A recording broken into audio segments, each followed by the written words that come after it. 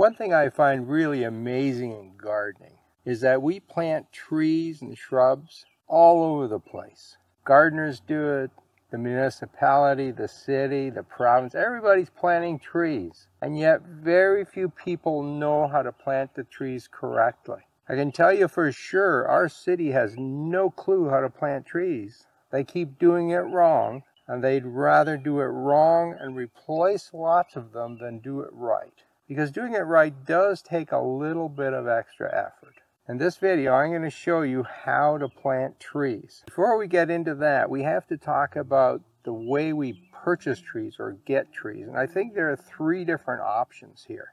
Sometimes you buy a tree in a pot, and it's actually growing in that pot, right? There's a tree, there's soil, or soilless mix in most cases, and a pot. The other option is a B&B. These are trees that have been grown in the field for a number of years. They're dug up, they're covered in burlap, and then they add some strings and wires and so on, and then you buy the tree that way. That's a B&B tree. Now there is a third option, which is a kind of a hybrid of the two. I've bought some trees in pots and found out that they took the B&B tree and put it in a pot, covered it with a little bit of soil. Nurseries should not be doing that unless they clearly mark the tree that they've done that. And I'll explain why in a second. The third option is a tree that you're transplanting. So it was in one location in your property and you're moving it to another location. Now the planting of these is pretty similar, but we treat the initial steps a little differently. Let's first compare the B&B and potted plants. Well, a tree that's been grown in the pot has a complete root system. It developed in this pot. This happens to be one of my seedlings. So I know the roots that it grew are all in this pot. The problem with a B&B tree is that they've grown in the field. And so the root system is this big. They've come and they cut almost all the roots off, and you get this tiny little bit of old root around the stem. They wrap that, and that's what you buy. Now that sounds terrible, and it sounds like that tree won't survive, but those trees are actually pretty good, provided you get them soon after they were dug and you plant them right away. And you pretty much have to do that either in spring or fall. But what happens at a nursery is that if those trees don't sell, they tend to stick them into a pot, cover them with a bit of soil to hide the fact that they're B&B, and then sell them to the unsuspecting customer. And it's happened to me a couple times. Now what I do when I buy a tree at a nursery, I pull it out of the pot and I dig down and make sure it's not a B&B. I don't want a B&B tree to plant in the summertime. Now a potted tree like this can be purchased any time of the year and plant it, because you're going to do minimal root damage here, and so it will survive. A B&B only in spring and fall. Now if you're transplanting a tree, it's best to do that in spring or fall, because when you transplant you're still going to do a lot of root damage. So it's better to do that in off seasons when the tree doesn't have a lot of leaves to support. Now, a lot of people say you should do this in fall, and fall is a great time to plant trees. I don't think that's true in colder climates.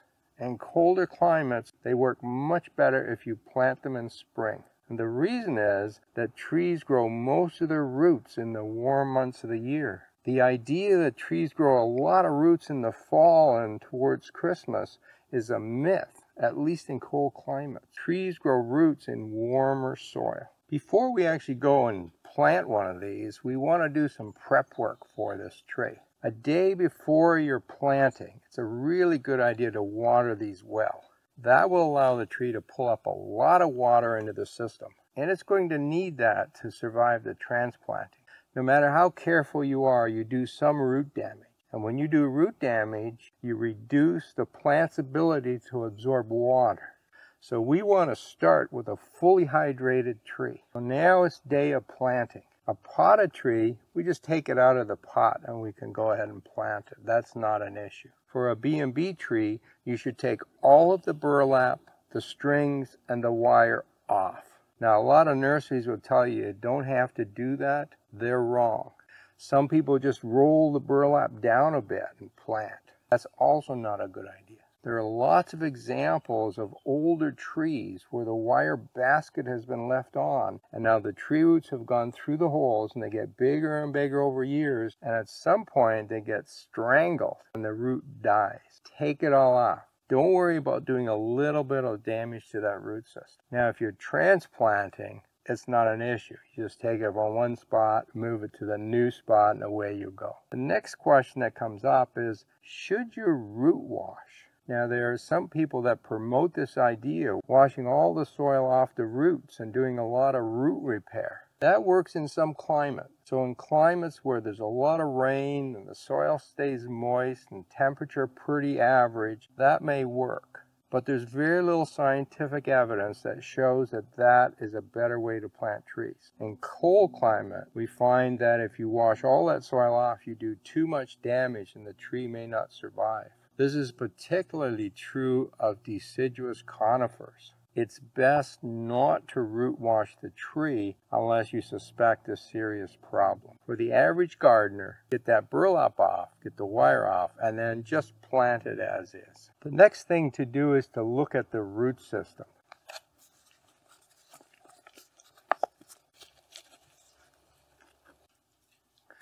As I said, this is one of my seedlings, and it hasn't been in this pot for too long. The root system looks pretty good. You don't see a lot of circulating roots. You see a few surface roots. That's good. You can plant this the way it is. Now, if you see a lot of circulating roots out here, that means it's been in the pot far too long, and that is quite common for trees that are grown at nurseries. If they don't sell, they just keep trying to sell them, and sometimes they've been in that pot for a couple years. Now they have a terrible root system. What you should do with a root system like that is take a knife and just score it 4 places from top to bottom, about a ½ inch deep. You want to cut those surface roots, and wherever you make a cut, that root will start to grow, and it'll grow out into your native soil, and that's what we really want. Let's get to some real planting. Figure out where you want the tree and then dig a hole. But how deep should you make this hole? This is one of the most important things for planting a tree. You don't want the hole too deep. And of course, you don't want it too shallow either. So how deep should this hole be? Well, in order to figure that out, you have to understand root flares. If you look at a tree, the trunk goes straight down and then it flares out at the top of the highest roots. That's the root flare. When you're finished planting this tree, we want the root flare to be at the soil level or even a little bit above the soil level. You don't want the root flare buried in the soil. Have a look at your tree and figure out how deep you need it and start digging a hole. You want the soil in the bottom of the hole undisturbed, so don't dig too deep. It's better to dig a shallow hole, test it, and then dig a little deeper. If you do dig too deep, put some soil back and pack it down with your foot. You want the tree roots sitting on solid soil. If you don't do that, then the tree will settle and sink over time, and now your root flare is too deep.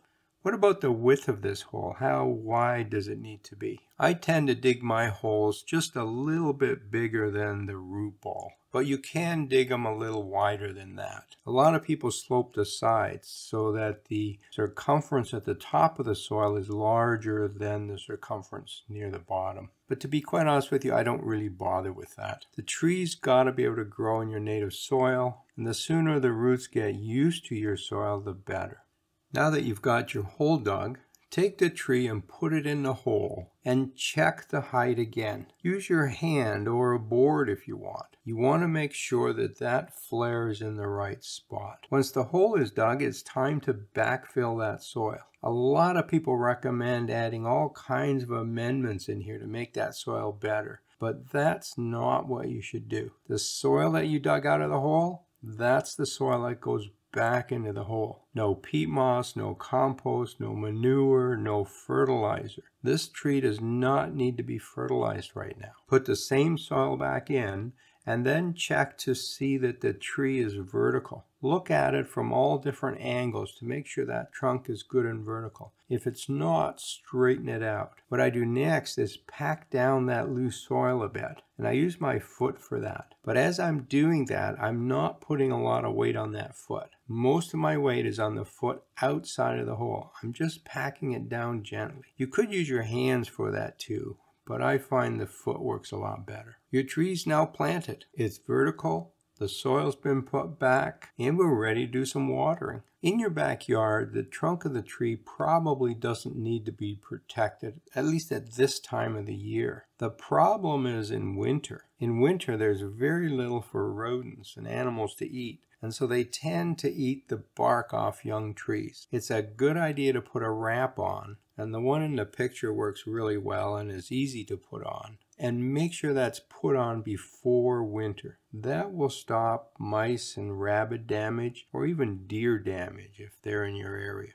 You've got the tree planted. Now what? How do you take care of this tree? Immediately after planting, give it a really good soak. Put the hose on it, let the water dribble out, and let it run for a long time. You want that whole root ball and the surrounding soil really good and wet. Then you mulch. And when you mulch, you want 2 to 3 inches of mulch, and the mulch should never touch the trunk of the tree. You don't want to make one of these mulch volcanoes. That's not good for trees. Keep the mulch level and keep it away from the trunk of the tree. That mulch will keep the roots cooler and hold moisture in the soil. What about staking the tree? Almost no trees need to be staked. If you're putting them on the front boulevard where people might come by and knock them over, stake them a little bit. In your backyard, they don't need staking. If you do stake them, use one stake and keep it fairly loose. You want this tree to wiggle in the wind. The purpose of staking is only to keep it from falling over. It's not to hold it steady. If you do stake, take that stake off within 1 year or even sooner. By then, the root system will have established and the tree can stay upright. What about pruning? You've just planted this tree. Should you prune the top? Well, many years ago, it was common sense to everyone that if you do some root damage down here, you need to reduce the size of the top area. So people were pruning the top, shortening the stem, taking branches off, and so on. That's no longer the thinking, and science has shown that that's not really good for the tree. All these branches up here have lots of nutrients inside of them. By cutting them, we remove those nutrients, and the plant needs those to grow. So the best thing to do is to do no pruning. Now, if you broke a branch, prune that off right away. If there's any dead sections, you can prune those off. But everything else, just leave it. The tree knows what it's doing.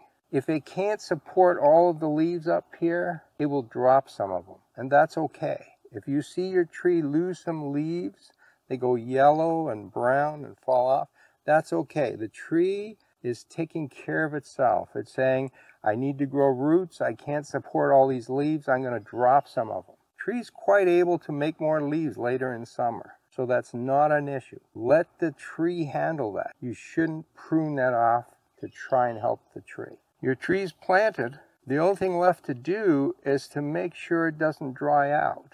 And watering is one of the most difficult things for gardeners to learn. So I've made a video that shows you how to water both newly transplanted things and everything else in your garden. Learn to water correctly by watching this video here. Happy gardening.